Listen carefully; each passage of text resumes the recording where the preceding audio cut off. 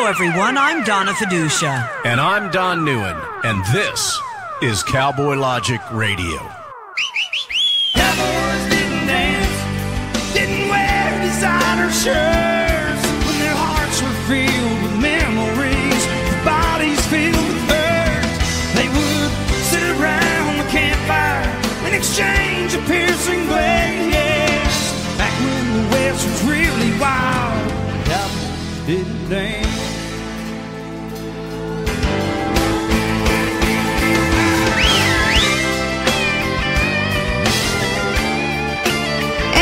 Welcome to Cowboy Logic Radio, everyone. I'm Donna Fiducia. Good evening, ladies and gentlemen. I'm Don Neuen, and I'd like to be the first to welcome you to tonight's riveting episode of Cowboy Logic Radio. Boy, have we got a show for you. We got a big show. Back to you, Donna Fiducia. Not rain, nor sleet, nor snow will stop the postman from delivering his mail, but Indigenous People Day will prevent the mailman from delivering the mail. You know, can't the Italians get one lousy day a year? Columbus Day. It was Columbus Day yesterday. It's not Indigenous Peoples Day. How do we know what Indigenous people were here? How do we know? I mean, because the American they teach Indians were it here in American history. Yeah. Hey, they Don, don't teach that anymore. Listen, speaking of Italian People Day or Columbus Day, what if you because you're Italian, for the most part, yeah, fiducia. What did it used like? What was it way back many years ago when your people were stomping on grapes in Italy? Fiduciary, I guess. Okay, means trust. Yeah, like a fiducia, right. A bank. I got it. Now, for those of you that have not been paying attention to Cowboy Logic Radio lately, I think I need to bring you up to speed, and that is that we are big fans of another paisano. Yes. And his name's Dan Bongino. Yeah. Now, I learned something very fascinating. I think it was Monday night that I was listening to Bongino filled in for Levin? Yeah. Boy, by the does way, a great show. let me go on the record right now. Donna Fiducia and I believe that Dan Bongino should be offered his own show on the Fox News channel. Absolutely. And quite frankly, I'd like to see him replace Laura Ingraham. Well, I don't know about that, but he should get, but see, that would be sexist because you're putting another white male in place of a woman. That's true. Well, he's kind of an olive-colored male. He's Italian. Yeah. All right, so anyway, here's a fun fact about Dan Bongino. Oh, yeah? Yeah, so when his peoples came when they came over to the United States, his people that would be considered much older than he is, like maybe his ancestors, thought that it wasn't cool to be Italian. True. Right? His real last name used to be Buongiorno. Was it really? Yeah. I figured it was Bon Giovanni or something like that. No, Buongiorno. Now, here's the thing. And he admitted to this. I'm not saying anything. Yeah, I'm not saying anything that Bonjour. Dan didn't already say. That's pretty damn funny. But check this out, Donna. How is it that his ancestors somehow thought by changing the name from Buongiorno to Bongino would make him any less Italian? I know. I mean, that's like if some numbnut on your side of the family said, hey, you know what? Fiduciary sounds pretty Italian, and they might, associate us with the mob or something like that, and we might be whacking people. So let's change it from fiduciary to fiducia. But they and did. We'll fool them all. They did change names, though, when you came through Ellis Island, as the Fiducia side of my family did. But my mother's side of the family actually came through Canada, and she was an Ambrose, and I believe they shortened it from Ambrosio. Something like that. I've never looked into it. I'm afraid to do my DNA. Yeah, but look, if Dan's ancestors were trying to figure out a way to not be, like, labeled Italians. Buongiorno, Bongino, what's the difference? Massive difference right there. Massive change. I know it fooled me. I thought he was like, I don't know, Norwegian or something like that. Speaking of which, let's look at your side of the family, NEUEN. Yeah. Let's look. Tell everybody what that was shortened from. NEUEN. Yeah. I know nothing Well, yeah, it was NEUEN, which there are still boatloads of them. I mean, it's of Swiss heritage. They're up in Bern, Indiana. If you dig way back, it's actually Irish. Well, there's Irish and Swiss. But when you go up to Bern, Indiana, where your father grew up... That's Berne. Yes. And there's unfortunately a huge mosque not too far from there. But Bern, Indiana... Yeah, but that's in a different state, Donna. Yeah, but it's pretty close. Toledo, Ohio, on the way up to Bern. No, don't go. No, you don't. We went through Toledo, Ohio. To drop the horse off? To drop a horse off in Michigan. Oh, yeah, you betcha. Yeah.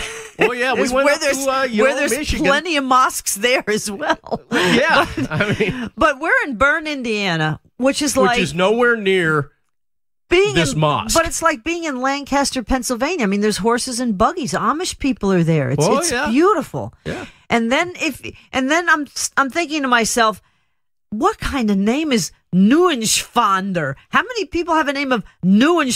Everybody up there does. You go everywhere. There's a NEUEN. You got Lichties, Leymans, Nussbaums, NEUEN. You do and you clean it up. You NEUEN, you do and you clean it up. Hey, if you NEUEN, you want to make sure you don't do that and drive. Let me tell you there. Let me tell you, Donna. No, so anyway, that was my last name, and it's spelled NEUENSCHWANDER. I think NEUEN is preferable. At this point, I can see why they shortened it to Well, my NEUEN. grandfather did it. Yeah, well, that's a good thing, He said, I guess. Screw the Schwander. You know, let's make it a new one, and let's put a bunch of vowels together and make it so nobody can ever spell it right. But How it's do you spelled spell the that? same forwards. NEUEN. What do they call it when it's a palindrome when they spell the same forwards and backwards? Yeah. That's pretty cool. Fiducia's I'm the not same like coming and going, by God. NEUEN. NEUEN. NEUEN. And as a matter of fact, I'm Don NEUEN. See how it doesn't have the same ring. It doesn't work. It doesn't work. But Don NEUEN. Can we please, though, have one day, us Italians? There has never been an Italian president. There has never been. Yeah, there was. Franklin Delano Roosevelt. He's not Italian. He's got a valley at the end of his middle name. Okay. Meanwhile, we have no rights here. We have no rights whether you're Italian or whatever you are. No, hold on a second. Something you didn't know. What? Thomas Jefferson was Italian. You know what his I didn't know his that. middle name is Giuseppe. Thomas Giuseppe Jefferson? Yeah. Maybe Mike Pompeo will run for president. There's one. I'd vote for him. Maybe he'll run for president. He's a power Guido. He's a power Guido. He is. Wonder if he wears like guinea teas under his shirt. Where did he grow up? Did he grow up in Jersey? I have no idea. I really don't. He sounds like he did. Yeah, they all do. A lot of them. They sound like New York, that kind of thing. Speaking of which, Yankees are losing. Down 2-1. I love it. Go Red Sox. Yeah, okay. Donna's a big Red Sox fan. And who would you like to give a shout out to that's such a big Yankees fan? Your old buddy. My old buddy over at Fox, Todd Kelly, who's a producer at Fox. He texts me all the time. Try spelling his first name backwards. Dot. Like NEUEN. Dot. Well, it'd be dot, but it would be heavy emphasis on the first D. Yeah. Or maybe the first D's silent. He never talks shop with me. Never. He never talks shop with me, but man, all I hear about is the Yankees. He does. All right, so let's get down to business here. Does Derek Jeter still play for the Yankees? No, he doesn't. What about Thank God. A-Fraud? A-Fraud? No, he doesn't either. What are they doing now? Neither does Johnny Damon. Probably selling, the traitor that he equipment. was. I love Johnny Damon. Johnny Damon has like 10 kids. I think but he his can wife afford probably had him. But he's a big Fox News Channel. Well, he's a conservative, fan. He's very conservative. He's always on the Fox Business Channel, but he admitted that he prefers the Yankees over the Red Sox. That's right, because he made more money. Yeah, that's true. That's true. That's because George Steinbrenner, another Irish boy. Wonder what his name was shortened from. Steinbrenner Minsky. Let me think here. Let's think here. Let's give George Steinbrenner an Italian middle name. What do you think it ought to be? George Giuseppe. No, you can't use that. That's Thomas Jefferson's middle name. Oh, okay. I don't know. Come on, come up with one. I have no idea. Did George Peter? Oh, come on. El Lamo. Paul. No, come on. It's got to be Italian sounding. Come on, I'm putting you on the spot Nobody here. in my family has an Italian sounding name. I got Peter, Paul. My brother's name is Doug. I don't know where that all came from. Okay, don't use somebody in your family. That's all I can think of right off the bat. That's not the objective of the game. Well, the game is to come up with something very Italian. I have no idea because I'm not Italian, really. I'm American, damn it. I speak English. Well, I get that. I couldn't even speak a darn word of Italian except buongiorno, actually. Yeah. All right, well, Speaking of which, I'm going to think of George Steinbrenner's middle name while you're doing whatever you're doing with your massive amount of notes. Well, I have massive amount of notes, which you'll never get to. Speaking of speaking English and trying to come here legally like my family did, and yours, and most out there, 22 million illegals are here. Illegals are here in the U.S., according to some Yale professors that did some research on that. Not 11 like they've been saying, not 11 million, but 22 million. And in California, the California DMV has registered non-citizens to vote. Thank you, Bill Clinton, for the motor bill. But California, forget it. I mean, even if you were to have a real election, it's going to be impossible for Republicans to win there because California is registering non-citizens to vote. And, of course, the majority of them will be Democrats. So, hold on a second. While you're on California, let me tell you about something that happened today. Mm-hmm. So I had this guy call me, and he was looking for a job driving with Star Coaches. He wants to be an entertainer coach driver. So he calls up, and I ask him, well, where do you live, man? And he goes, I live in, Southern California. I won't say the name of the city, but I live in Southern California. Uh-oh. And I went, why? Why the hell would you want to live in that crap hole of a state? And he laughed, and he goes, yeah, I know what you mean. It's terrible. I said, what is wrong with your governor? I mean, he sucks. And the guy goes, no kidding, man.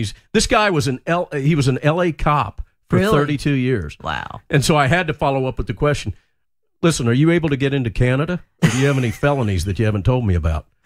He goes, man, I just told you I was an LA cop for 32 years. I said, what's that got to do with anything? Yeah, can you get into Canada? Well, yeah. I let my passport lapse. Oh, so you're here on a bogus visa.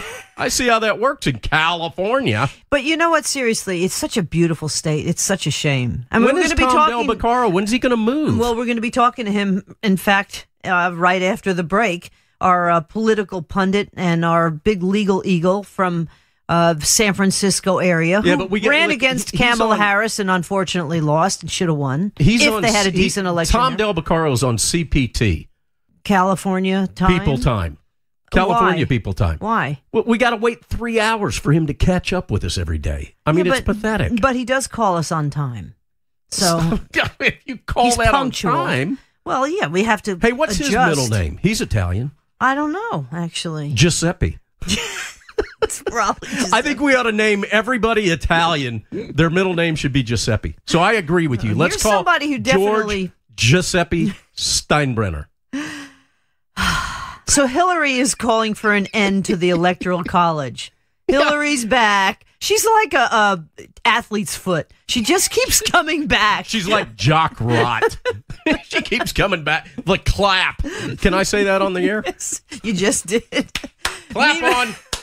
Clap on. Hillary's back. If you clap your hands, she reappears. Meanwhile, the Clinton crime family marches on. Didn't you say she was coughing, though? Well, I'll get to that. The National Review is reporting that the Clintons are launching a speaking tour to, quote, provide insight into where we go from here, unquote. Yeah, I wish I could tell them where to go just from here. Where is that if the Clintons got everything they wanted? Venezuela? Cuba?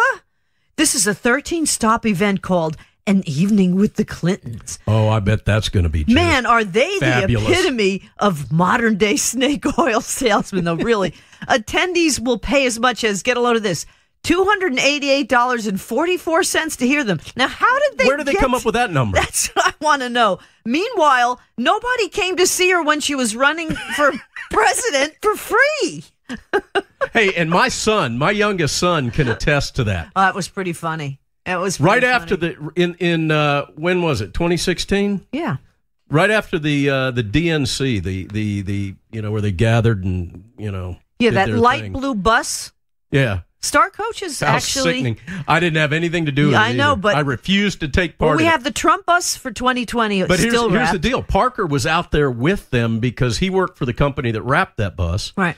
And so he had to follow around. And he would call into us and go, hey, Donna, hey, Dad, like, nobody's here. He goes to me, nobody's here. And Bill Clinton looks really sickly. Yeah. And who's the angry woman? And there's this angry woman walking around with dark brown hair with her hands closed. And I said, I bet you. I said, send me a picture. I said to Don, I bet it's Mohammedan. And sure enough, it was. It was angry Huma. And he kept texting me all these little things that they were doing behind the scenes. I finally said, Parker, if you don't stop, they're going to confiscate your phone. Yeah. I said, just call me if you want to say something. Don't be texting me anything because you got proof right there. He called us at about 4:00 in the morning when the hotel that the Clinton people provided them with was an absolute S-hole. The ceilings were falling in. There weren't lights. There was not even a name. Should have gone back and slept on the bus. Not to mention they had them working at slave hours because they would work until 3 or 4 o'clock in the morning. They had to be back on duty at 6. All of that so 316 people could show up at a rally in a VFW club or an elementary school cafeteria. Right now, though, you can experience one-of-a-kind conversation with two individuals who have helped shape our world. For $288.44 a ticket, ladies and gentlemen. Reserve seating now. And they helped shape our world and had a front seat to some of the most important moments in modern history. Benghazi comes to mind for me. Yeah. The tour starts November 18th after the midterms because none of the Democratic candidates, even in Bill's home state of Arkansas, have sought the Clintons' endorsement. That's got to tell you something. Meanwhile, Hillary did have another uncontrollable coughing fit at Mansdell College or something. Wherever that, it's in Where England. is that? It's in England. And guess what she was doing? She was unveiling a statue of Eleanor Roosevelt, whom she said, remember when she was First Lady, that she channeled Eleanor Roosevelt. And then they were all over Nancy Reagan for saying Nancy went to a shrink. But yeah, Hillary channels Eleanor Roosevelt. Unbelievable. So $288.44, folks, and you, too, can see the Clintons. So, Donna. Yes. I've got the most common Italian first names for men. Giuseppe? That's one of them. Okay, I figured. How do you spell that? Giusseppi. Oh, close. I'm wrong? But wrong. Oh, really? E on the end. Oh. Okay, we got Marco. Oh, okay, yeah. Polo. I should have thought of that one. Alessandro. I thought that's more Hispanic. Antonio. There you go. Banderas. Like Antonio Banderas. Like Antonio Scarface. What was his last name? Antonio Montana. Girl. Luca. Giovanni. We should have thought of Giovanni. I should have thought of that one. That's like every Roberto. pizzeria around is Giovanni's. Yeah. Roberto. Okay. They all sound Hispanic to me. Oh, really? Stefano. Andrea Bocelli. Stefano. Oh, okay. Angelo. Mm-hmm. That makes sense. Francisco. How about Antony? Antony. Well, they got Antonio. Okay. Mario. Okay. Luigi. There you go. George Luigi Steinbrenner. I don't think so. All right. How about for women? Well, hold on. Anna. Okay. Yeah. Maria. Mm-hmm. Sarah. My grandmother's name was Carmen. All ours. My grandmother's name was Carmen. Sarah. How about Carmen? Is it on there? No. Oh, well. No. Lara.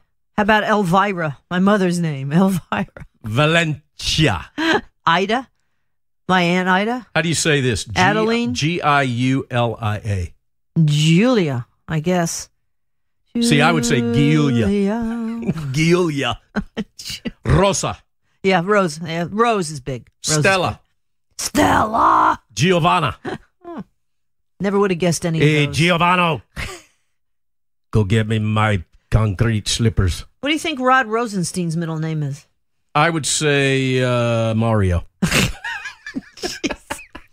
So he goes. What about James Comey? What do you think his middle name is? Can Francesco. I do some news James here for Francesco Comey. I don't think so. Wasn't that an actor? James Francesco? Francesco, but not Comey. So Trump goes on Air Force One. They take a trip down to Orlando yesterday with Rod Rosenstein, whatever his name is. And he's talking about Rosenstein wearing a wire, threats to Devin Nunes, threats about the DOJ being extorted, saying he was, quote unquote, misquoted about wearing a wire to try to show that Donald Trump might be up for the 25th Amendment and therefore they should throw him out of office. And now he's saying, no, I think I was misquoted. Anyhow, Trump is trying to kind of, I think, play along with this, let it play out, let the Mueller investigation play out. But they did talk about these things. And they also talked about the fact there was no collusion, no obstruction.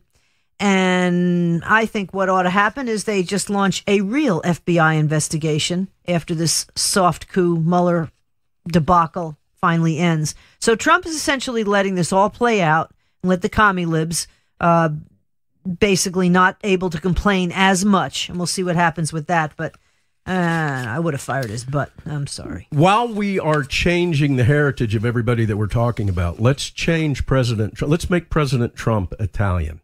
Oh, God. Okay? Donaldo?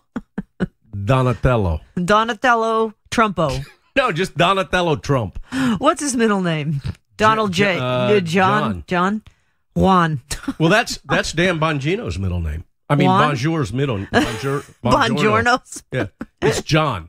Okay. That's a very Italian name, don't you think? Yeah, it is. I actually don't think it is. Fabrizio. Why do we not think of Fabrizio? We've got an Italian friend. We actually do have a friend named Fabrizio. He's a conservative Canadian. Yes, and he's like I don't know how he sings the way he does, but he sings like one of these groups that just screams. Who does? And Fabrizio. No, he doesn't. He's a sound engineer. Oh, who am I thinking of then? I have no idea who you're... you're talking about Maurizio. Same thing. He's the lead. He's another paisano. He's with the band Cataclysm. How does he not lose his voice? It's amazing how he can sing. He has special vocal cords. It's unbelievable. They're Italian. He's phenomenal. I love him. It's like a fine-tuned Italian race car. So, by the way, we have 1 minute left. This is it. If you didn't know already, global warming is undeniable. It can't be stopped unless you pay $240 a gallon tax. That's what the UN is now suggesting. Geppetto. Doesn't he have to have like a puppet? Yeah. Wasn't that Pinocchio's dad? Yeah, I think so. God, that's so racist. I'm sorry. You wouldn't be able to get away with that. You wouldn't be able to get away with the Three Stooges nowadays. Giancarlo. You wouldn't be able to get away with Little Rascals nowadays. The world has lost its sense of humor. But that is something for another time. Can I say who we have? Speaking of which, Ginopio. Tomas del Beccaro is coming up. Tomas is coming up after the break. Then we're going to be talking to Brian Maloney of MediaEqualizer.com. And then John Guandolo, another nice Italian guy, UnderstandingTheThreat.com, another Juan Dolo. Guandolo. Let me take us to break. Yes? All that and more coming up on Cowboy Logic Radio. That was it?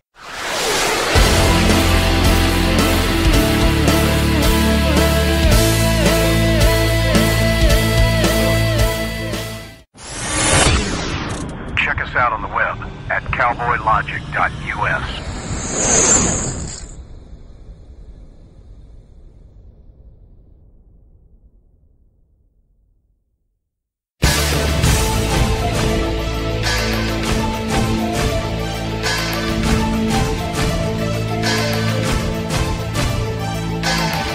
Welcome back to Cowboy Logic Radio. I'm Donna Fiducia along with Don NEUEN. And we're going to talk for this next half hour to our good buddy, Tom Del Beccaro, former chairman of the California Republican Party, a lawyer. We won't hold that against him. His books, The Divided Era and the New Conservative Paradigm, are must-reads, especially, I'll tell you, and I always refer to this, Tom, The Divided Era, because to me it's so prophetic. As you said, at the beginning of any kind of government, there's a competition for ideas, and at the end, there's a competition for spoils, and it's pretty scary because that seems to be what's happening right now. Everybody jockeying for their little piece of the pie. Anyhow, you've read Tom's stuff in the Washington Examiner, Breitbart, the Daily Caller, Forbes. His website is a go-to for information, politicalvanguard.com. So many great contributors, including our own Denise Simon there. And if California did have half a brain in their butt, you would have Tom Del Beccaro as your senator and not Kamala Harris. But that, again, is another story. Tom Del Beccaro, welcome back to Cowboy Logic Radio.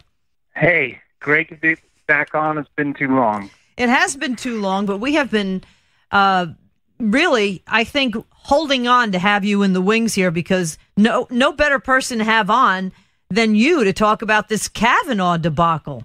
Well, before we get into it, Tom, and before you explain all of this to everyone, I want to comment on the book, Divided Era, in which the line that you always read at the beginning of any kind of society or whatever, government, is a competition for ideas. Okay, and at the end? It's a competition for spoils. Okay, well, I find what's going on right now a competition of spoiled people, because they didn't get what they wanted in 2016, so they're pitching a bitch, and they're whining and complaining, and it's becoming to the point, Tom, where I don't recognize someone that aligns themselves with liberal ideology as another fellow American citizen. They're unrecognizable to me.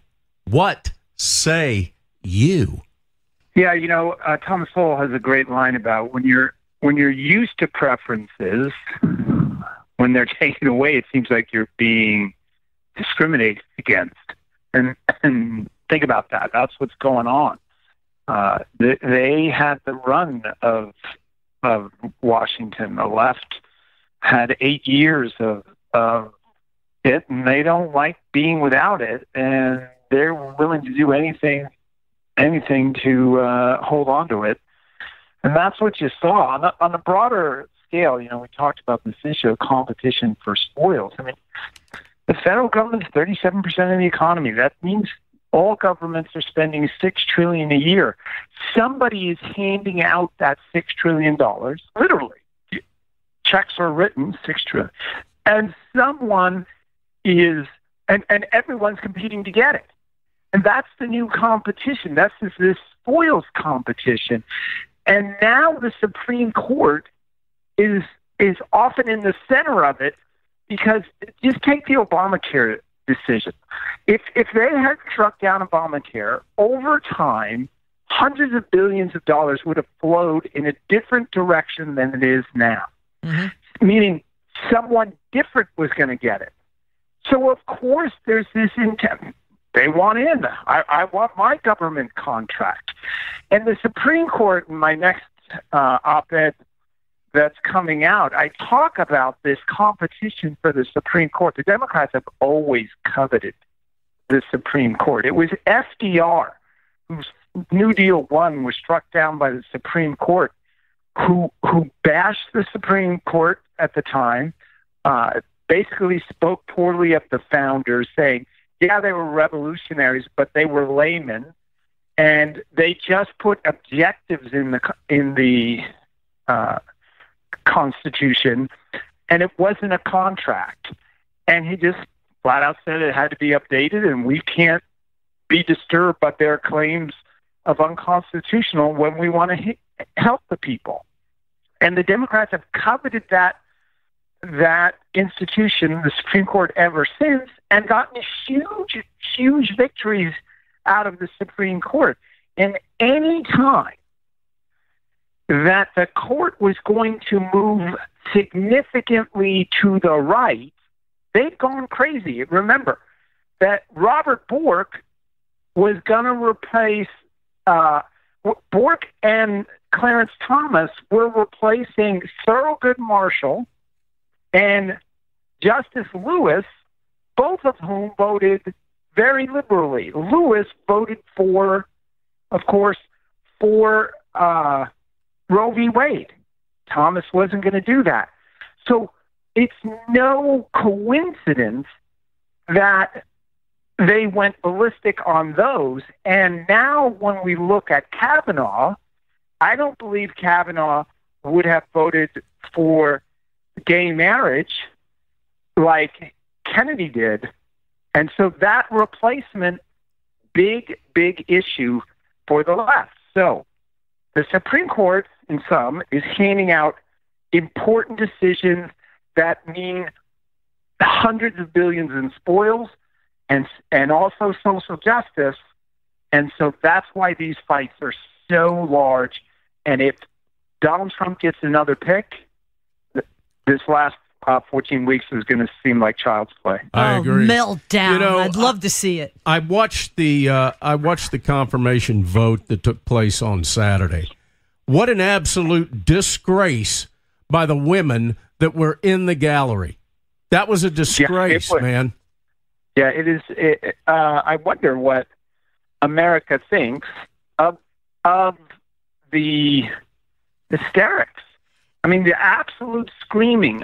I still believe that scares off independents, saying this is the American left. That's the representative. That's my next question was going to be, these are feminazis, as Rush Limbaugh called them for years. Has the left jumped the shark at this point? Well, I want you to also to understand that none of this is surprising. It is natural as socialism builds to keep going farther when it comes to socialism. They don't come. Once you get government, once you socialize medicine, we have to a huge degree. Once you socialize education, we have to a huge degree. And then once you socialize retirement, and by the way, those are the big three socialists look for in history. You control cradle to death, education, healthcare, and retirement. Those are the big three. That means you have created dependence for people almost their whole lives on government. They don't stop. They don't pause and say, okay, we should manage this better, see what's working. They keep moving harder and harder left. If anybody wants to study the fall of the Roman Republic 150 years before, or the fall of democracy in Greece before Philip of Macedon Venezuela conquered them, Cuba. Yes, they keep pushing harder. So I am not surprised that the left is getting more virulent and pulling over, and the country is not where the center left is. So what I mean by that is, obviously, scale of 1 to 10, 1 being the most conservative and 10 being the most liberal, right? 70 years ago, the answer would have been that we were significantly to the right of where we are now. But the left keeps pulling, and right now, this country in a historical perspective is between pure socialism and where we started. We're probably at a 5 or a 6, but the Democrat Party's at a 9. The country is still at 4. The country doesn't even realize how socialist we are. And so the left, by being hysterical like this, still scares and makes feel uneasy a lot on even among their own party and even among independent, very much so among. 40% of Democrats said if the FBI doesn't corroborate anything, then he should be confirmed. Yeah. Well, here's the deal. I go back to what I said a minute ago. The left is unrecognizable to me. I can't identify. There's nothing that I can identify with someone of the left and myself with regard to patriotism, the love for America, basic social moral values. I can't. It's like they're alien beings, Tom, like from some other planet. They look like us to a certain degree. With little pink hats on. But but I can't identify with them. I certainly recognize them. And the reason why I say that is because through one of the first lessons my father, God rest his soul, taught me was that the Democrat, he said to me, I remember this in the 60s in New York, the Democrats have it made. They've convinced people they could vote themselves rich. And since they're doing it with other people's money, it is a nonstop escalator to debt and high taxes. It's always been so. So the left is not going to, this young 28-year-old uneducated or Ortez in Brooklyn, or I'm sorry, Queens. Yeah. They're not going to educate themselves about the long-term risks or where things go. They're not worried about the future because their present is so secure, and they can do these things without, with impunity. So the cycle of the way that history works is if you gain security, then you flourish, meaning you're not at war and your borders are safe. Your wealth is able to accumulate, and then if you're secure all the way, you corrupt yourself and collapse from within. For Greece, it was Philip of Macedon who came along and silenced the discord at the end. But for America, these people have no consequences to their actions, and they don't worry about the outside world. It would be incredibly different if we lived with China on our border. I was going to say, I think we need to instill a draft and let these kids go on the government dole for a couple of years and see exactly how good they have it. I mean, I had no idea. I went to Moscow and I went to Berlin right after the wall came down. I was working at a rock and roll radio station. When I came back from, first of all, we go to eat in this restaurant in Moscow, and, dog food would have been an improvement. Canned dog food would have been, it was like some Chef Boyardee thing. And then we asked for seconds. They looked at us like we had 10 heads. Luckily, one of the guys in the group brought a bunch of peanut butter and jelly sandwiches and a couple cans with can openers. Probably wouldn't be allowed on a plane now of tuna fish. And when the bands got there, we were covering the Moscow Music Peace Festival. When the bands got there, like John Bon Jovi and Ozzy Osbourne and a bunch of other bands, they all trucked food in, and 18 tractor trailers from other sections of Europe, because they knew damn well they weren't ever going to eat otherwise, because it was a week-long thing. And luckily, we got to eat with them. Otherwise, we would have starved. I'm telling you, when I got off that plane, I wanted to kiss the tarmac. And you don't realize that unless you see how the other half lives. Okay, and how the past lived.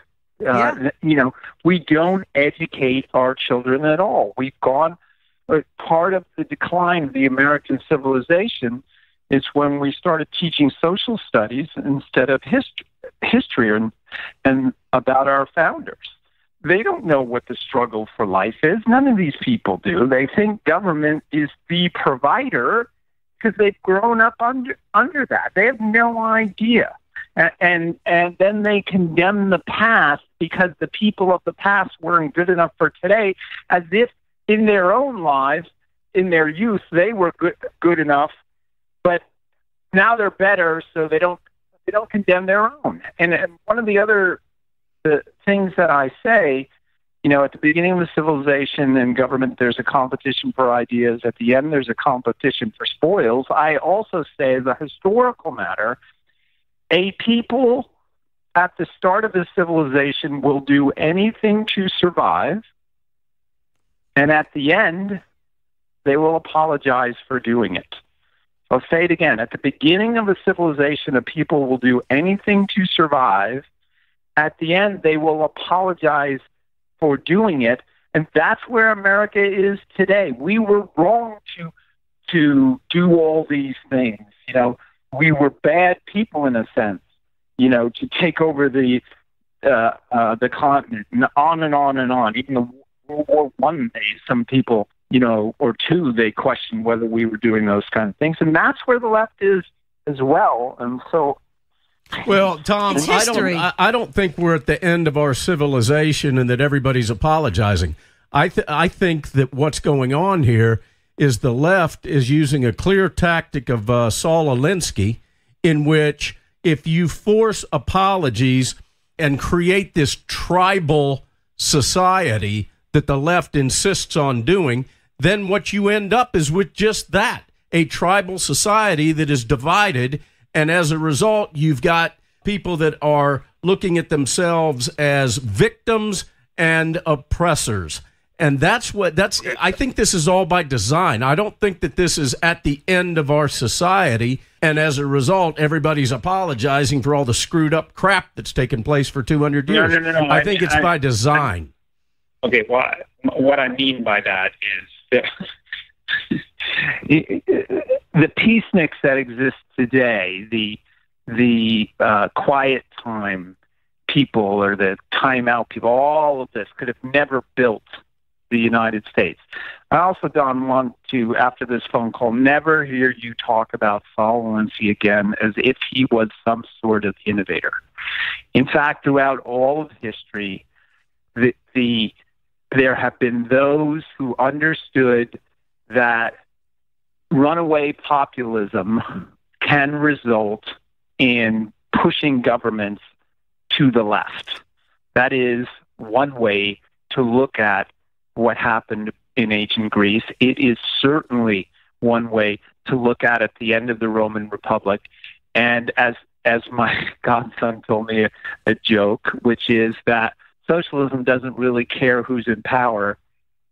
Ask the Gracchi brothers. The Gracchi brothers are at the end of the Republic who big socialists, big government people, big populists want to give everything away, but got swept away and murdered because they weren't good enough anymore. So Saul Alinsky is not that smart, didn't innovate, but there are people from Hillary to many others who... And that's Obama's main influence. Yep, exactly. Well, that's my point in bringing him up. These people on the left are not students of history, if they're like you. If they were... Well, they are too. In a way, they are. They are not. They're students of whatever gets into their little teeny pea-brain minds. Well, what's been told them the way it is. Don, my point is, as my dad would say to me, I feel him close to me right now, saying, what makes you think they don't know what they're doing? Meaning... I do think they know what they're doing. That's my point. They know how to drive populism. They do know what they're doing. That's my whole point. Okay? Yeah, no, I mean, they're dealing with the short run, but they don't care about the long-term implications. I agree with you there. There have been too many attempts at socialism in the past not to come to the conclusion that they don't care about the long-term aspects of what they're doing. There are some who arrogantly think they should rule, and others who just want power. And between the two of them, socialism has been rampant in history. See, I just don't understand how stupid they can be. I'm sorry. Because you have this as plain as the nose on Rod Rosenstein's face. You've got Venezuela right here, okay? And I'm sorry. But they did it wrong, Donna. They did it wrong. That's the thing. I know. And so did Castro. I mean, my makeup artist at Fox was from Venezuela, and she at the time she was saying how great Hugo Chavez was and how popular he was. I said, they said the same thing about Castro, and then he said everything's going to be great when he came into power. And look at the communist and socialist regimes. Millions of people have died under them, and they're so stupid not to realize this. It just blows my mind. But I wanted Tom Del Beccaro. Again, your books, The Divided Era and The New Conservative Paradigm. Find all of his stuff at politicalvanguard.com. I wanted to talk a little bit about how they push what you were saying through the court system. We were actually in California in 2008. We voted absentee. when Barack Obama, we were right near you actually, when Barack Obama got elected. We wanted to puke because we're in a restaurant and they're all clapping as he went over the top. When we were at a very expensive restaurant that should have given us our food We were in for free. Mendocino, Yeah, Tom. You know horrible. where that little Yeah, no, I asshole is? remember well. I remember well. Anyhow, but also I believe in California, they had a vote saying marriage was between a man and a woman, and it passed. And then they went and they fought it in the courts and pushed it to the Supreme Court, and it won. I mean, this is the thing. If they try the ballot box, and if they can't get what they want, they go through the courts. And that's why they're Which livid. is why, 100%. Over Kavanaugh. That's why, absolutely, because he will restrict that sort of thing. I also want to point out that the makeup of the current conservatives on the court believe, like Scalia, that, Scalia was actually, look, my job's here to say constitutional or not. And if it is constitutional, I don't have a justice's say as to whether Congress is doing things that are too liberal or too not, or creating too many programs. I believe in the right of Congress to do what rights are there. So the problem with the left is they don't think Congress will deliver for them, and that's why they went to the courts. But now the justices, with these 5 Republicans, will give a greater deference to Congress as long as they don't do something unconstitutional, and they may even give a greater deference to the states as long as they don't do something, way too unconstitutional. The way I see it, we were only a couple votes away in the Senate from basically saying, hey, it's okay that you're guilty until proven innocent. That's what drives me crazy. These people obviously on the left hate the Constitution because that pesky little piece of paper stands in the way of what they want to do. No, 100%. And that started with FDR. He openly said that we cannot be restrained by the Constitution, and the Democrats have been saying that ever since. Well, I think Woodrow Wilson was pretty much the start of it, too, even back in the early 1900s. Hey, Tom, we only got about 3 minutes left. Let me ask you this, buddy. A week or so ago, maybe it was last week, Governor Moonbeam evidently made some type of a governor executive order or approved something that had to do with the board of directors, and that there's now affirmative action with regard to forcing companies to have at least one female member board of the directions. Is it a publicly traded company? Is that what it's a publicly traded company. It has to have a woman on the board. All right. What are your thoughts on that, Tom? Well, this is social justice California. They want to move women ahead when the free market does a much better job of that. There are more blacks getting experience and Latinos getting experience in the workforce than ever because the private market's expanding. They don't want to wait for that. They want to legislate these victories. They think they've created a perfect set of laws to exist, yet California still has the highest poverty in the country. And then if Gavin Newsom wins and they go all but broke, it'll be reversed. But this is just another step in California. Look, we're supposed to be all, by I think 2045, all renewable energy by then. And you know who gets hurt with all of these things? The poor. The poor, because they can't afford it. Exactly. They can't afford it. What scares me, though, is that California, as it goes, so goes the rest of the country, and that's really scary. Well, Tom Del Beccaro, The Divided Era and The New Conservative Paradigm are your books. Please, folks, look them up. You can read his stuff in Breitbart, The Daily Caller, Forbes, and you got a bunch of op-eds coming up as well on the Supreme Court. And can they read all the op-eds also on the website, politicalvanguard.com? Yeah, absolutely. You can find everything there. Well, I got one more question before we go to break. Tom, how is the used syringe and feces situation doing in that lovely city of San Francisco that you're so near? Will you stop? I will barely go there. I do political commentary for stations in there. I go there because they have secure parking. Otherwise, I don't go. Well, it's a shame because it's probably one of the most beautiful cities really in the country. Tom Del Beccaro, folks, find his stuff at politicalvanguard.com. Thank you so much. We love you, and we'll talk to you soon.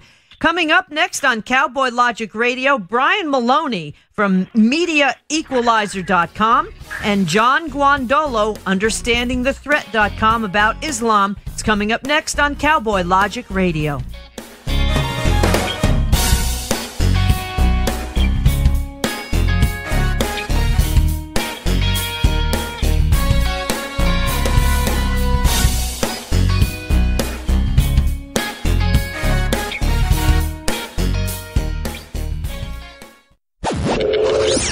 Check us out on the web at cowboylogic.us. Hello, everyone. I'm Donna Fiducia. And I'm Don Neuen, and this is Cowboy Logic Radio. Cowboys didn't dance, didn't wear designer shirts. When their hearts were filled with memories, their bodies filled with hurt. They would sit around the campfire and exchange a piercing glare. Yes, back when the West was really wild, cowboys didn't dance.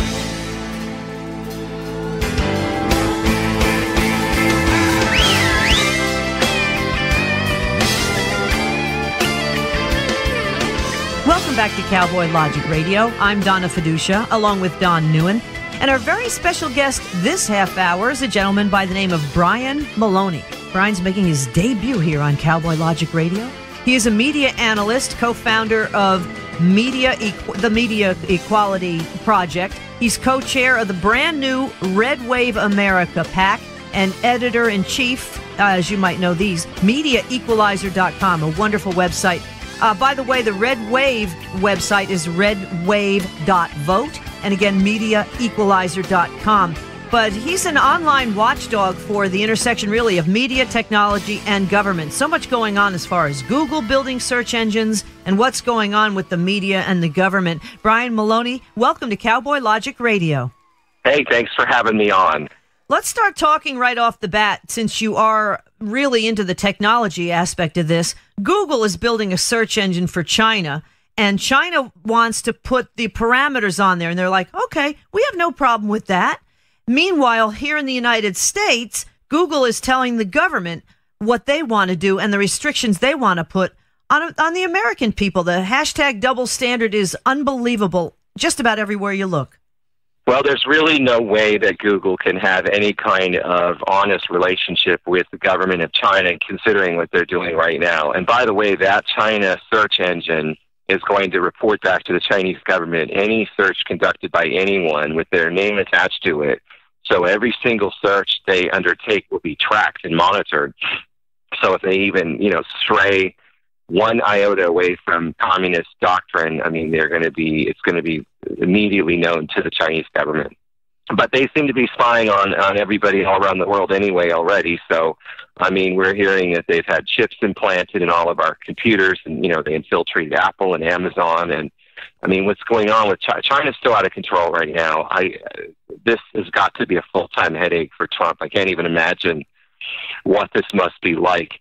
I don't know if you heard about this, but in the last 24 hours, it's been reported that the global head of Interpol, kind of a mid-level position in the Chinese government as well, was reported missing. He lives in France with his family. He was returning to China, and he was never heard from again. He's the head of Interpol. I did hear that, actually. How long has he been missing? He's been missing for over late September. I think she's been missing for over a week. And wow. So then the Chinese government essentially said, they've now admitted, well, we've detained him. And claiming that it's on corruption charges. So now corruption charges is the ready-made excuse for detaining anyone they feel like. I don't know if you heard about that movie star that went missing in June for the same murky circumstances. So people just go missing and nobody knows why or where they are. and then they'll say months later it's some kind of corruption issue. So it's becoming absolutely surreal. Wow, it's scary because really, I believe if Donald Trump weren't president, we'd have that problem starting to show its ugly head here. I really firmly believe that. And that is something, I mean, if you look at Venezuela, look at Cuba, I mean, this is how things start, little by little. And obviously, the Chinese have been doing it for decades, but that's another story. But to have the head of Interpol gone missing. Talk a little bit about the chips in the motherboard they're putting in. You did talk about that briefly just a second ago. I mean, it was discovered by accident that the Chinese State Security Agency had been inserting tiny chips into every motherboard for every device, including in servers, in Silicon Valley tech companies going back years. Nobody even noticed. It was uncovered by accident by Amazon when they were doing due diligence, looking to purchase a small company in Oregon, and they happened to discover one of these devices, only to then find out that these things had infected everything inside Amazon and Apple and a lot of other companies, and that these motherboards are being made in Silicon Valley. They aren't even made in China. That's what's incredible, but it was a Chinese-linked company.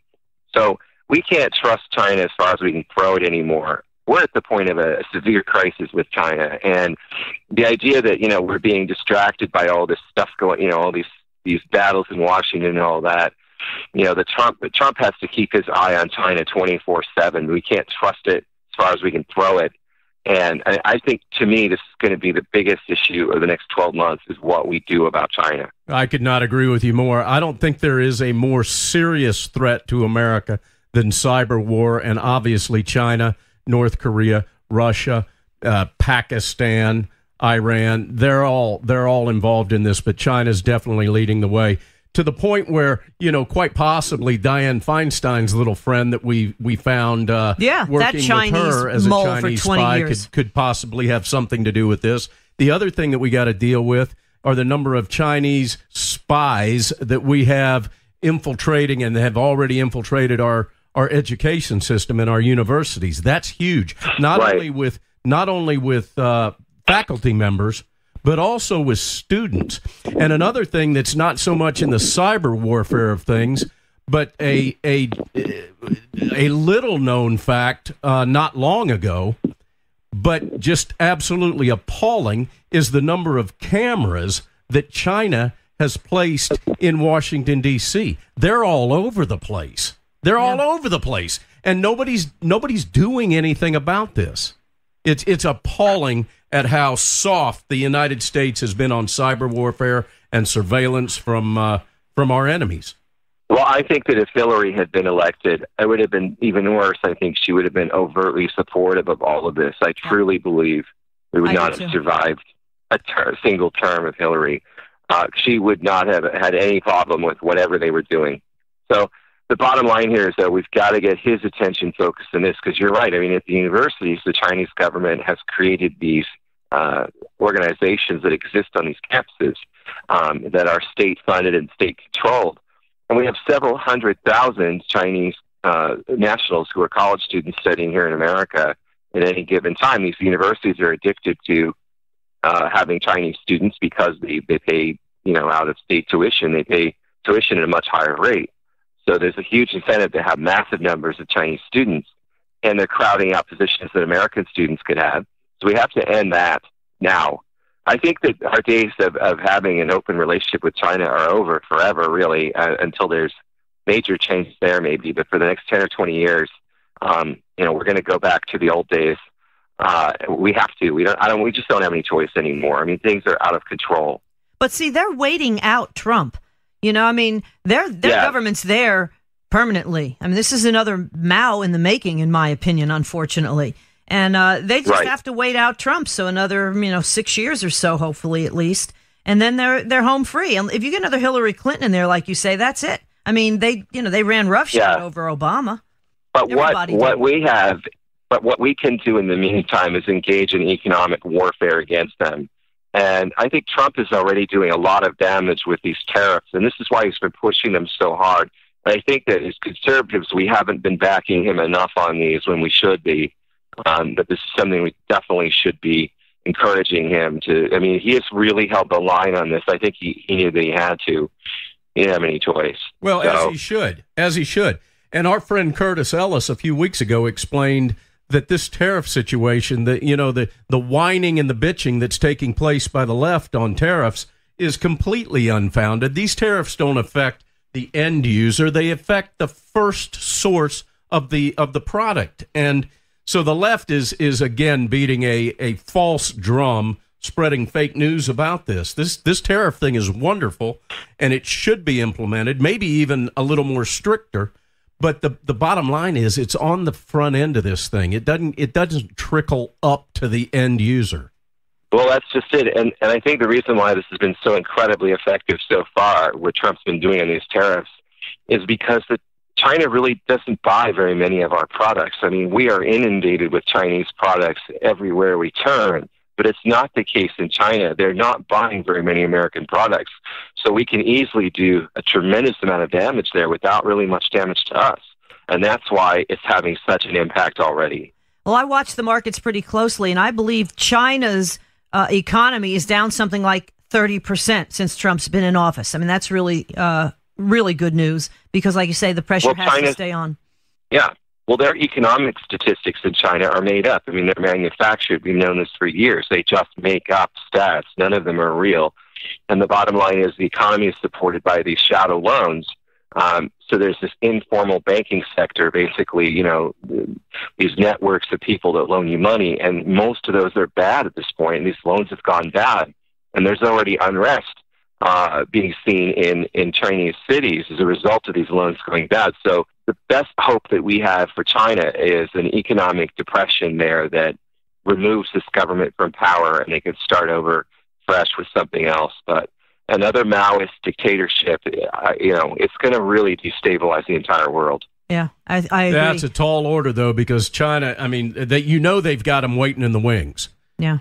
If an uprising did take place, those Chinese citizens that would not be annihilated by their military would have to endure another regime waiting in the wings. That may well be. Yeah, I don't. But I think I think we closed China back off like it was before. I mean, I appreciate what Nixon did. It was a great thing at the time. It was wonderful to open it up, but opening it up ultimately was a mistake. And because remember, we were sold a bill of goods. The free trade with China would mean democracy there, and that was a fundamentally flawed premise. That that has been the guiding force here. If they just get enough taste of economic success, they'll want political freedom as well. Well, all that did was enrich China's government and make them even more powerful and more dangerous. So we made an enormous error in reasoning there that we have to change our thinking forever. That didn't work. Yeah. Isn't Hong Kong pretty much a cash cow for them after they finally got control of it? That pretty much. Well, I think so, and I think that's where the Western powers need to leave. They need to abandon their Hong Kong headquarters, and I think that's gradually been going on. You just move to Singapore. That's where you should be, and abandon Hong Kong. I think that's because there's nothing you can do. I mean, it's just on the road to being absorbed by China. So what can you do? I mean, what really gets me too, and let me just reintroduce you here, Brian. We're talking with Brian Maloney. He's a media analyst, co-chair of the brand new Red Wave America PAC, and editor-in-chief of MediaEqualizer.com. Find again, MediaEqualizer.com and redwave.vote. The real thing that scares me is the fact that we have so many people here in America that agree with what's going on, that agree with Big Brother watching. And here we try to say to China, let's just let, the free market economy work a little bit when you've got three-quarters of the world working against a free market economy, including the left here in the United States. It really is amazing. I think the left wing at this point is just opposed to anything that Trump says or does. So if he says the sky is blue, to them it's pouring rain. And so if he flips his position, then they'll flip the other way. So it is just mindlessly anti-Trump 24/7, no matter what he says or does or thinks. And I mean, I think he's enjoying it. I think he is able to manipulate that to his advantage, to his credit. I think, he can have fun with it. He seems to know how to taunt them in a way that drives them absolutely nuts, and they never seem to learn or grow or adapt or change. It's incredible. So I think we're seeing the implosion of the left right now. I really do. I think that they overplayed their hand this last month so badly, and they strengthened and emboldened Trump to the point now where Democrats were going to win in November. They were going to take the House and probably the Senate. And now they're not only going to lose the Senate, they're probably going to lose ground. Rather than retake it, they're going to probably lose a couple seats. The House, I don't know, but we have a shot at keeping the House now. I think we have a chance. I agree. I agree. We'll see. I think it's a coin toss, but I am pretty sure we're keeping the Senate and probably picking up a seat. So I got to tell you, Brian, and I didn't mean to cut you off here, but no. The left has become so unhinged and so radical that while they still are a threat to America, I don't recognize them. They become unrecognizable because they are so unhinged and whacked out. They have no credibility, so we don't need to focus at all on investing any of our time or thought in the left's credibility or their, giving them any type of a platform that they don't steal like they've been doing. But what Americans need to understand is that they most certainly, because they're so well funded and they're so well united, they are most definitely a threat. The problem is it's a threat with nothing behind it and zero credibility. Now, one thing that I'd like to bring to the attention of our beloved listeners is some of the great work that you have done that Donna and I, and I'm sure our listeners, because they've heard it many, many times, are grateful for. Brian is the gentleman that helped put together, ladies and gentlemen, the press conference that aired not long ago with our dear friend Kathleen Willey, our dear friend Juanita Broderick, our dear friend Leslie Milwee, and forgive me if there were any others there that I'm drawing a blank on, Brian. Melanie Morgan, I think, was there with you. Mm-hmm. Yes. And there were other wonderful people that are supporting a true Me Too cause. And the thing is, Brian was behind that. He was the guy that was on stage that everybody was going, what's the dude doing up there? and Brian, thank you for that. I mean, I know that personally we took that footage, edited it, helped EQ some of the questions that were coming from the crowd so that they could be heard better on the audio feed. Also, your trip over to who's the numbnut congressman from Al Franken? Yeah, so we went. Yeah. That was the big one. What a complete schmuck. Anyhow, the footage from that little visit that you guys made, along with Sean Hannity's segment that he did with regard to this, we packaged it together. Ladies and gentlemen, you've heard it countless times on the network, along with just Cowboy Logic Radio. But Brian, thank you. Thank you so much, because I know that cost a lot of money. I know it was difficult. I know you probably had zero support for it. And thank you. Thank you for allowing those women's voices to be heard. I do appreciate that. Let's go forward now, though, Brian, as far as Florida, Georgia, and Texas with the midterm elections. I think that the Kavanaugh debacle that's happened the last couple of weeks has really energized the Republican base. But you've got people like George Soros and what's that environmentalist tree-hugging dingbat wacko guy from the left, just putting millions and millions of dollars into these Florida, Georgia, and Texas midterms because they're trying to flip these states. Tom Steyer. That's who I was thinking. Yeah. Well, I was trying to think of which wacko you were talking about, because there are a few of them, so they're billionaires, unfortunately. Well, I mean, so what's your take on that? I mean, because they are putting so much money into this. What are you seeing at Media Equalizer? Well, so that's why we created our Red Wave America Super PAC, and we have billboards running in Texas. A ton of money is pouring into Texas on behalf of Beto O'Rourke, and the left is pretending that he's Hispanic. They never say that he's Hispanic, but they never say that he isn't. And Beto is a nickname that he has used when it's politically convenient, mostly just in the recent few years, that he claims was a childhood nickname. His name is Robert, The left has decided that he is the next Kennedy, and they have lionized him. It's the weirdest thing. I don't know why on the left they always have to worship people. It's they can never support someone; they have to worship them. It's because politics is their religion. Yeah, and he's running against Ted Cruz, who is Hispanic. Hello, I mean the name. Well, like that's what's hysterical. But if you look at the news coverage, it'll say, Beto O'Rourke has a good chance in a solidly Hispanic state, and I'm thinking, yes, the current senator is Hispanic, but they will never say that. They act like this would flip it to a Hispanic senator when the opposite is true.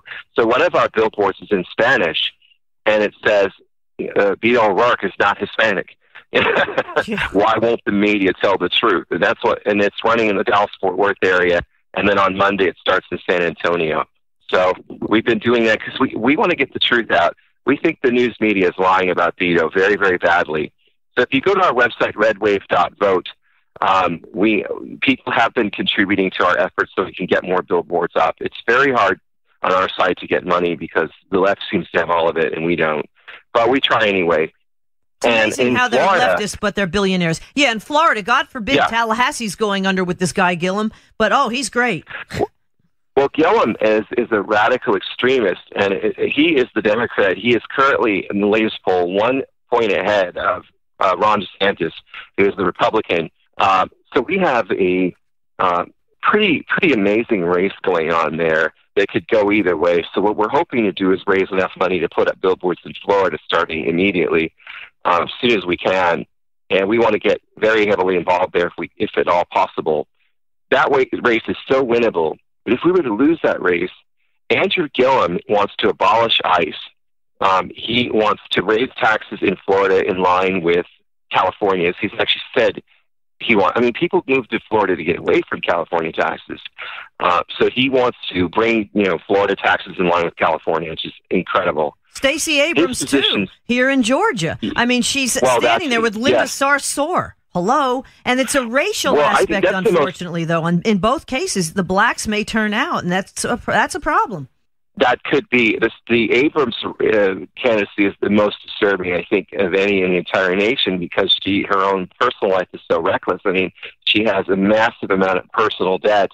I mean, her own finances. I cannot imagine someone like that as governor. It would be completely reckless to elect her. So we just have to hope and pray that conservatives are angry enough to get out to the polls and put a stop to all this, because if any of these people win, we're in deep trouble in this country. Yeah, we certainly are. All right, tell us a little bit about your organization overall. We got about a minute left. Sure. So Red Wave America is the main thing that we're pushing now, redwave.vote. If you go to Facebook and you type in @Red Wave America, it will take you to our page, and we've got a lot of exciting stuff going on there. We've already got close to 5,000 followers in just our first month on Facebook, and we're growing exponentially there. We're reaching hundreds of thousands of people with our posts. We also have MediaEqualizer.com, our website. And the biggest thing we have is a Facebook group called Stop the Scalpings. We have 111,000 members there. Stop the Scalpings if you want to check that out. That is a great place, a great resource. And what does that do? Stop the Scalpings? Well, that's where we are fighting back against political correctness and all the kind of things that you've been seeing going on this month with the Kavanaugh fight from the left. Those are the things we are battling there every day, but we have over 111,000 people there, and it's been going on for a couple of years there, and we are doing amazing things there. Where do you get the name Stop the Scalpings from? Well, I mean, what was the left trying to do to Kavanaugh? Scalp him. The left's own terminology we used against them. They have a history of scalping their political opponents. So that's why we call it that. I know it has an odd name, but it works. That makes sense. See, to me, scalping, since I grew up in rock and roll radio, that's what happens when you want to get cheap tickets. So that's scalping. There you go. I think it's very appropriate. Brian Maloney, MediaEqualizer.com, redwave.vote, and on Facebook, @Red Wave America. Find them all there. Brian Maloney, keep up the great work. Thank you so much for joining us here on Cowboy Logic Radio. And coming up next, we'll be talking to John Guandolo, UnderstandingTheThreat.com, about Islam. Not radical Islam, but Islam. It's coming up next on Cowboy Logic Radio.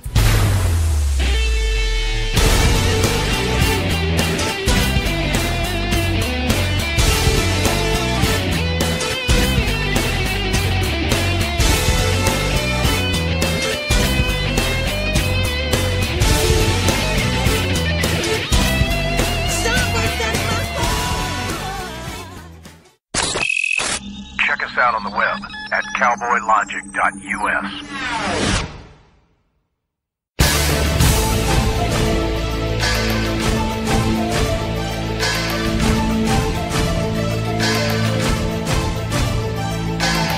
Welcome back to Cowboy Logic Radio. I'm Donna Fiducia, along with Don NEUEN. We got John Guandolo on now. Back to you, Donna. I was going to say, I don't think you're going to be restrained when I introduce our next guest, because we know him quite well. We've appeared with him and as we emceed the South Carolina Tea Party Coalition Convention, of which he was a speaker. John. Yes, you got in trouble with John, and it's that's just a guy thing, I guess. But we were pleased to actually meet you, John, last January, and you and Don did get in trouble. We were synchronized swimming. Yes, I know. In the pool. Yeah, I don't think so. In Speedos. January, he goes swimming.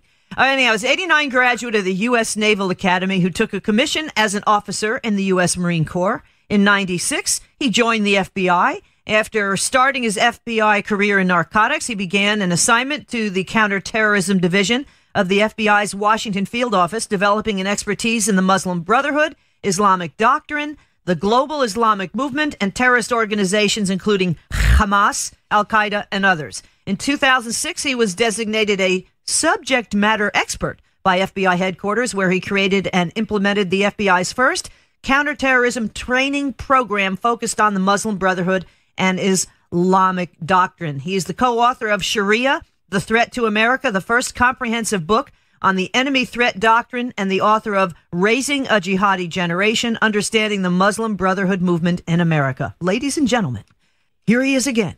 One John Guandolo. Welcome back, John. Thank you very much for having me. Did I miss anything else? Any more trouble. I mean, is there anything else that you've done? I mean, what else? It's unbelievable. Well, your website, understandingthethreat.com. Swimming that John and I did in January. Understandingthethreat.com is where you can find all this stuff on, John. Sorry, I didn't miss that. Yeah, we're going to talk about that website numerous times, ladies and gentlemen, throughout this, this segment that we're doing with John. But, John, I want to start off with a question that, that we didn't talk about on the break before we brought you on the air here. The past 3 to 4 weeks have been a charade, a mockery of our constitutional republic with regard to the Kavanaugh nomination.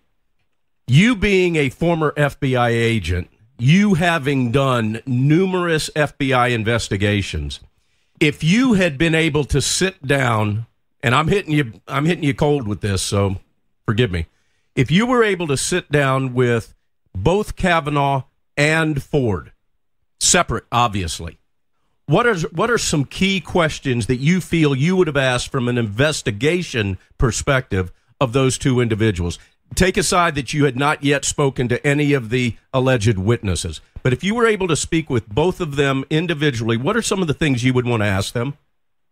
Well, the way there are a number of ways to approach talking to a witness or a victim or a suspect in any investigation such as this, and this is a criminal investigation. It would be because there's a crime that's being alleged. The technique I used to like to use is you let the person tell the entire story from beginning to end, and you note the things that stick out as being way out of place, and then you go back and you dig around in those places. That's the way I begin. So I would say, tell me, from the time you began planning to go to this party to the time that you were home, I want you to walk me through who invited you, tell me the whole thing. And right in there, now knowing what we know, if Ms. Ford, Dr. Ford, were to do that, there are gaping holes, and now we know she even admits, don't know names, don't know places, don't know where the party was, don't have the name of the people. I just remember he was the guy. That right there in a narrative telling the story stands out as being highly suspect. So that's the first part. And I would do the same thing with him, is to say, tell me about this party. And of course, it would have ended there, because he's like, I don't know the party that's being discussed. I don't know the house. I don't know the date. I don't know, I'm being accused of something with no location, no date, no time. I mean, this is the problem. The story falls apart on its face, right? I agree. At the very beginning. So that's John, from an investigative standpoint, that's the approach I would use. I got you. Donna and I know a number of people, as do you, no doubt.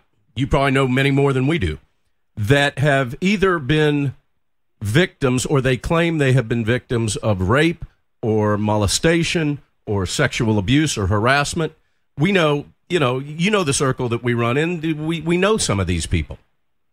And some of these people that we know that are describing these events are actually just friends outside of, say, radio, just people we know in our community. These people are describing events much like Dr. Ford's that maybe took place 20, 30, 35 years ago. And they remember everything about it. Everything about it. And they describe it back to us in very great detail, full of colorization. Where Dr. Ford, I agree, it was just very sketchy. I actually thought that Rachel Mitchell, the prosecutor that interrogated or questioned her, did so very well. I thought she did it very surgically. And basically what she did is she opened up all of these holes in this story and let light in those holes. Right. And I think what you're describing is very common among victims of these kinds of crimes. There is something that happens initially when they people shut down, and I have spoken to people who have been victims of these kinds of crimes. They shut down, and then you've got to speak with them and lay it out. But when they lay it out, they remember sounds, they remember smells, they remember the touches. It's all so, it's like they were in hyper sensitivity mode. I was just going to say, your senses get heightened so much when you're under that kind of stress and anxiety. That's right. Wow. So even though they're mentally kind of shutting down because they realize there's no getting away from this, their entire system, their entire person is recording what's happening, and they do remember those things. And it is a hallmark of a false accusation when some of these things are not remembered, like where you were, the house, who owned the house. Like the fact you coached people on how to pass lie detector tests. And the fact that you're not really licensed in California, which, again, she perjured herself. Hey, real quick, though, John, also, before we get to all the understanding the threat and your great work in trying to wake up the American people to the threat of radical Islam, or Islam, really, in the United States, people like Sean Hannity keep saying the FBI, the CIA, the rank and file, they're all really, really hard workers and blah, blah, blah, blah, blah. How deep is the deep state? I mean, I know the fish rots from the head down, and we've lost a lot of people at the FBI from the top, and rightly so. But how deep do you really think it goes at this point? Well, if we're talking about in general, in what we're calling the deep state, I think it goes down into the agent ranks for sure. I mean, Andy McCabe was a classmate of mine at the new agent training in Quantico, and there are individuals in the Bureau, the way that they're being hired, the way Director Mueller changed some of the hiring practice, who we were hiring. This is a whole nother line of discussion, but I just want to make one point. Under Director Mueller, he began hiring people for their skills, not for the people themselves. In other words, great organizations, in my opinion, are great because you hire great people and then you train them to do things that you need them to do. So the military sends their people, for instance, to Monterey to learn how to speak Chinese. What Director Mueller started doing is getting people who had specific technical skills or speaking certain languages and then made them FBI agents, but they didn't have a lot of the qualities as a human being that you would want them to have. What that does is it creates a cadre of people inside that are not the kind of people you want necessarily to be FBI agents. They're more political. It seems like they're more political. I think this guy, Christopher Wray, is an absolute disappointment as well, but maybe that's just me. John, let me... No. Yeah. He's not doing... The point is, you're not... so it's that. It's how they're hiring. It's how they're promoting. And it's also they're not training in the FBI.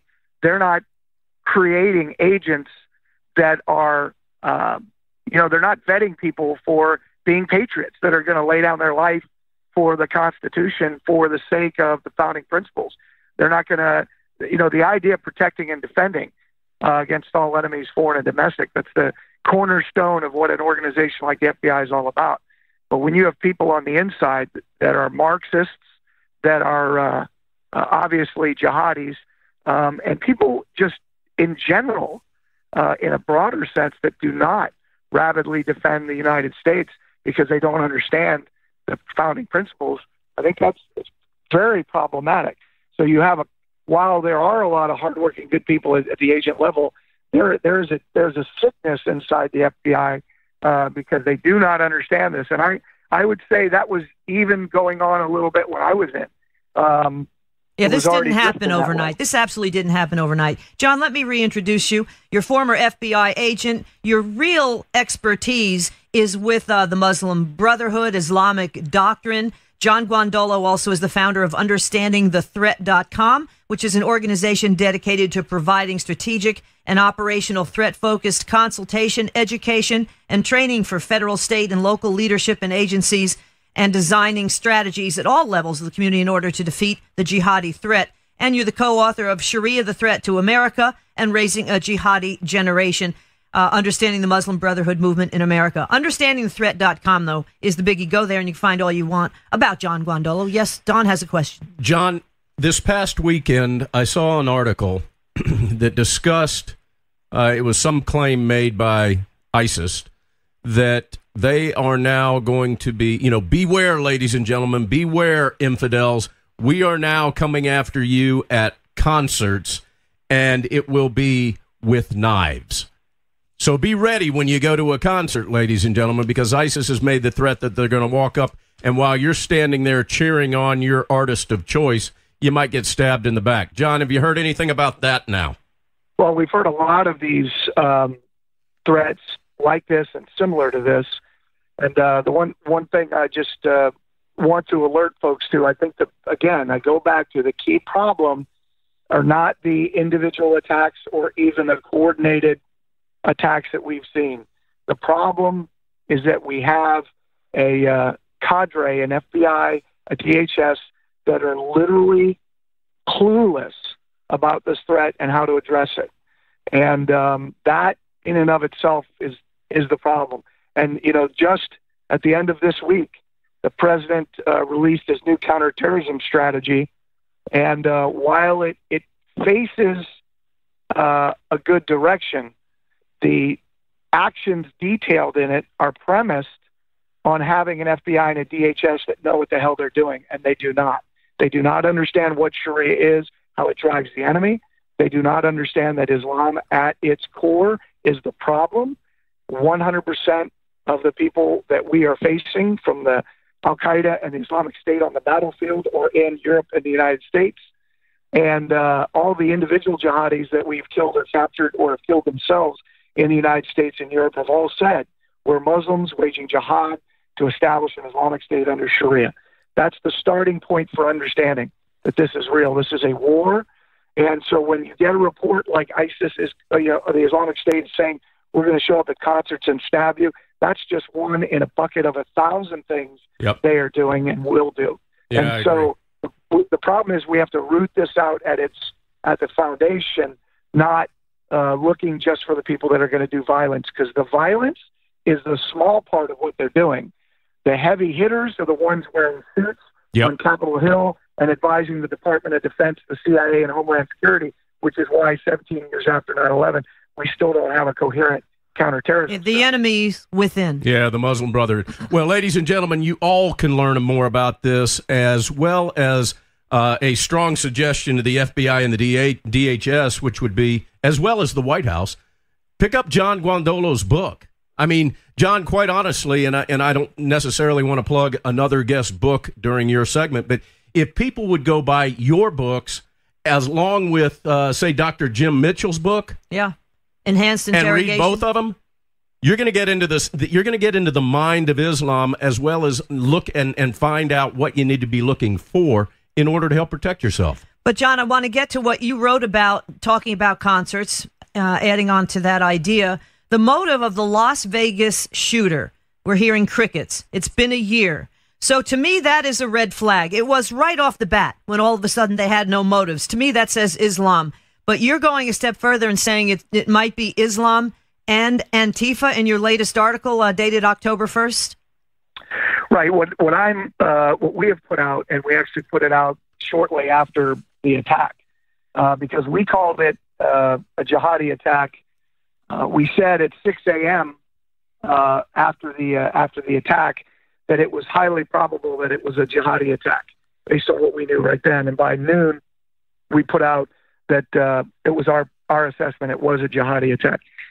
You have the Islamic. So let me just a couple quick things. You have the Islamic State that says on several occasions, two where they put it out publicly, including releasing a video with footage of Las Vegas, that we're going to hit Las Vegas. It was reported on the news. When we brief it, I actually use a clip from Fox News where they do a whole segment on, targeting ISIS targeting Las Vegas. They're talking about open air events like concerts. And then on October 1st, 2017, an open air event, a concert is attacked. And we have, 58 people killed and over 850 people wounded. This is a huge number. And we have incompetence at the Las Vegas Sheriff's Office, incompetence at the FBI, to the point that the quote that I used in that article and previous articles from somebody in the FBI that I knew that was helping colleagues of mine pass the information we had into the Bureau, it was really rejected. And the response is that they don't want to hear that it has something to do with Islam or the Islamic State. They don't want to hear that. It's the knee-jerk reaction that this does not have anything to do with that. And in the end, they ignored evidence that this individual, Brian Hodge from Australia, who lives in L.A., was not only claimed publicly in news interviews that he was on the 32nd floor at the Mandalay Bay. He claimed in social media that he was staying in the room next to Paddock, which actually was the one rented by Paddock. He had two rooms. These are huge flags. Now, if he's lying, that's one thing.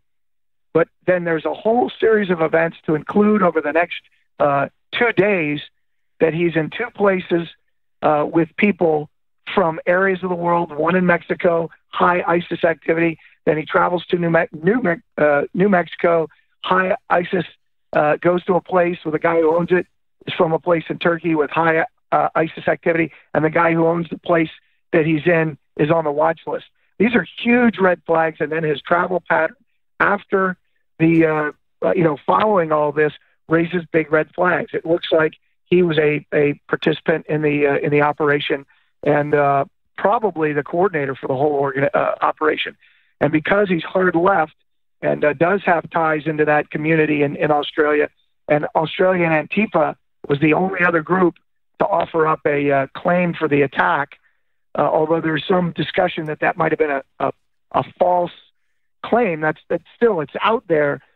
It just raises the question if this was the first ISIS-Antifa joint operation in the United States. And now we know from FBI reporting that Al-Qaeda and Antifa were meeting in Germany to discuss training in explosives, weapons, and tactics. So this is at a whole new level. I think the FBI is incompetent in dealing with the Islamic threat, the jihadi threat. And I don't see, you've got Christopher Wray testifying before Congress that everything's awesome. The FBI is awesome. We got our hands on it. It's just a complete disconnect from reality. So I think there are a lot of issues with regards to the Las Vegas attack that we could, forward down on. But that's the general big picture on that.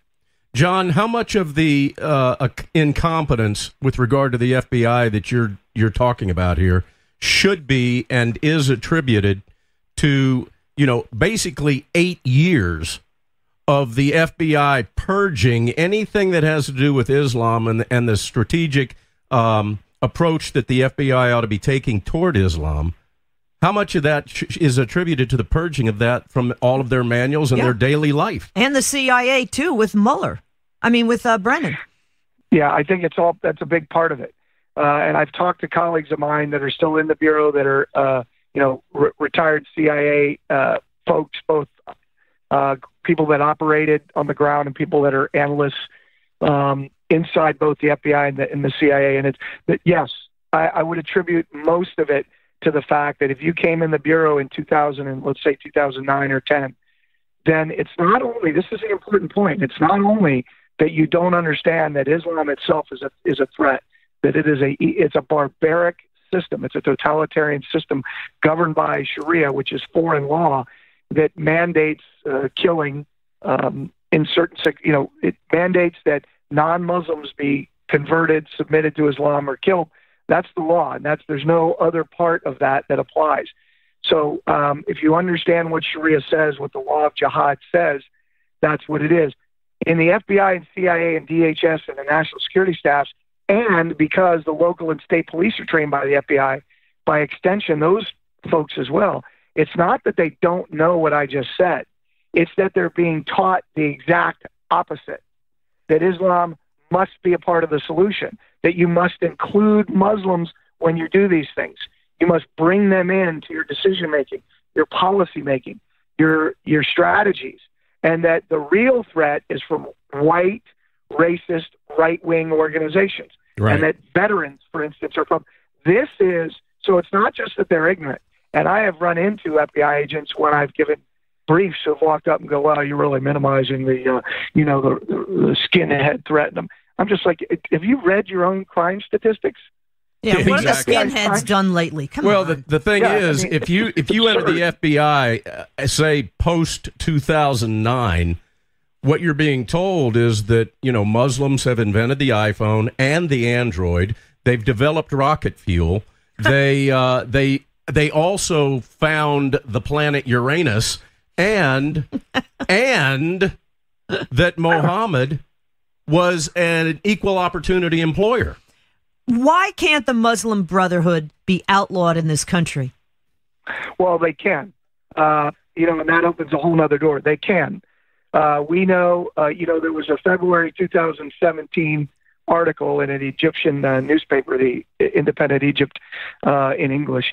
And when translated, what we find out, the sources of the article are literally the General Secretary for the Muslim Brotherhood and the Foreign Minister for the International Muslim Brotherhood, literally speaking openly, that they coordinated with Mrs. Clinton's people to pay a firm in the D.C. area to lobby members of Congress to show them that Muslim Brotherhood is not a terrorist organization, and to get articles written by major U.S. media to say that.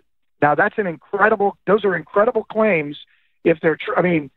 If they're true. But I just want to point out two facts that go to support. First of all, these are the senior leaders of the International Muslim Brotherhood saying it. Now, it could be, you have to be open, it could be an information operation that they're lying to create dissent in the U.S. government. That is always a possibility. However, when you realize that the director for the Clinton Foundation in Egypt is Gahad El-Haddad, who is the spokesman for the International Muslim Brotherhood and was the spokesman for Morsi, who became the president of Egypt, the Muslim Brotherhood's candidate, it lends a lot of credibility to this line of operation. And then we see the Wall Street Journal, the New York Times, and the Atlantic all right in that time frame, February 2017 and March 2017, and one of the articles at the end of January 2017, literally all supporting the Muslim Brotherhood. Yeah. Saying they Why am I not surprised? Exactly. But here's the key. The one article was written by Gahad El-Haddad himself. So the New York Times allowed the spokesman for the International Muslim Brotherhood to write an article entitled, I'm not a terrorist, I'm a Muslim brother. Yeah, journalism is dead. Journalism is dead. John, we only have a couple minutes, in fact, about a minute left. I want you to talk about the Kavanaugh hearings, highlighting the dangerous Marxist, jihadist counter-state operations, an article you just wrote. It's scary. Well, I think what I would love to leave with your listeners is this. When you see hashtag fake news, it's not fake news. We know that these media outlets are intentionally lying, and you have to ask, lie.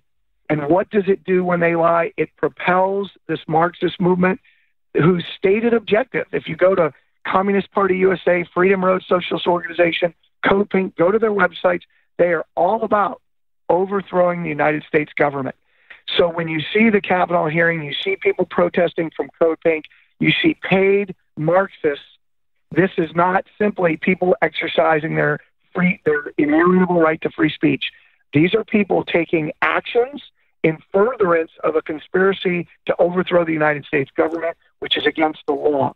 And it has to be looked at that. I believe you could start charging some of these people in the media because we can specifically show they are intentionally producing propaganda in furtherance of a hostile action by foreign powers and by domestic powers that are seeking to overthrow our government. And that is the lens through which your listeners should be looking at all of these things that are going on right now. Exactly. If you go to understandingthethreat.com, you'll see actual pictures of people being paid off. That's John's website. Again, folks, understandingthethreat.com. John Guandolo, it goes so fast all the time. We thank you so much, though, for joining us here at Cowboy Logic Radio. And I leave you with the wit and wisdom of Will Rogers. There are three kinds of men. The one that learns by reading, the few who learn by observation, and the rest of them have to touch the electric fence for themselves. I would say that last one has to be the mainstream media. Have a great week, everyone. Find us at cowboylogic.us, and God bless America. It's all around me.